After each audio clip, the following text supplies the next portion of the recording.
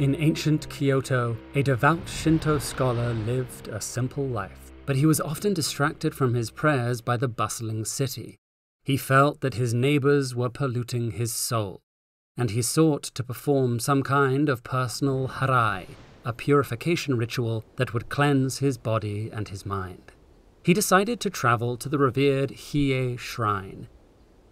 The trip was an arduous climb that took all day, but he was glad for the solitude it afforded him, and the peace he felt upon returning home was profound. The scholar was determined to maintain this clarity for as long as possible, and resolved to make this pilgrimage another 99 times. He would walk the path alone, ignoring any distractions in his quest for balance and never straying from his purpose. The man was true to his word, and as days stretched into weeks, he walked through driving rain and searing sun. Over time, his devotion revealed the invisible world of spirits, which exists alongside our own. He began to sense the kami, which animated the rocks underfoot, the breeze that cooled him, and the animals grazing in the fields. Still, he spoke to no one, spirit or human. He was determined to avoid contact with those who had strayed from the path and become polluted with kegare. This taboo of defilement hung over the sick and deceased, as well as those who defiled the land or committed violent crimes.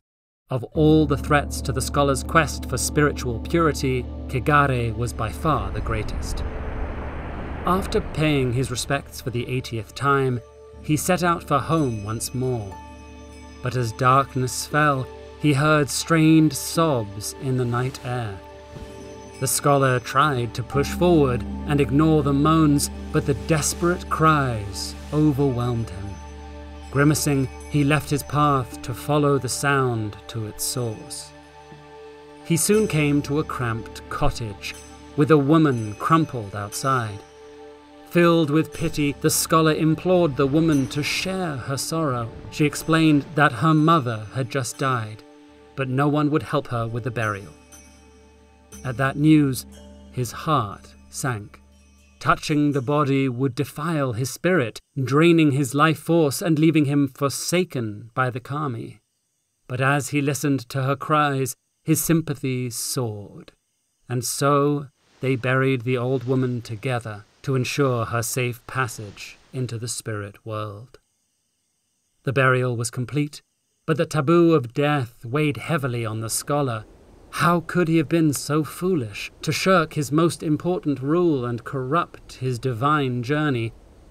After a tormented night, he resolved to go back to the shrine to cleanse himself. To his surprise, the usually quiet temple was filled with people, all gathering around a medium who communicated directly with the kami.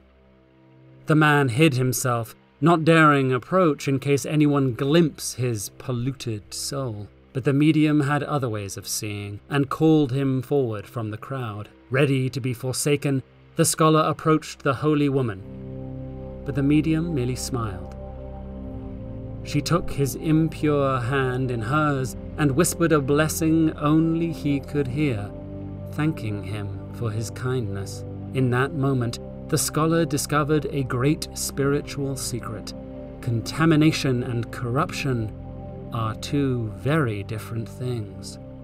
Filled with insight, the scholar set himself back on his journey, but this time he stopped to help those he met.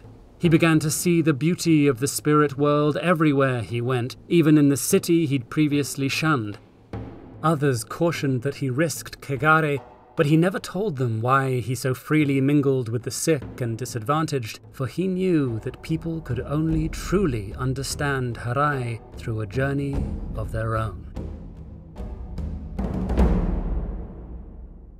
Dive deeper into traditional Japanese culture with this video on the ancient dramatic art of kabuki, or find out how fishermen bragged about their giant catches before the invention of photography, with this video on Gyotaku.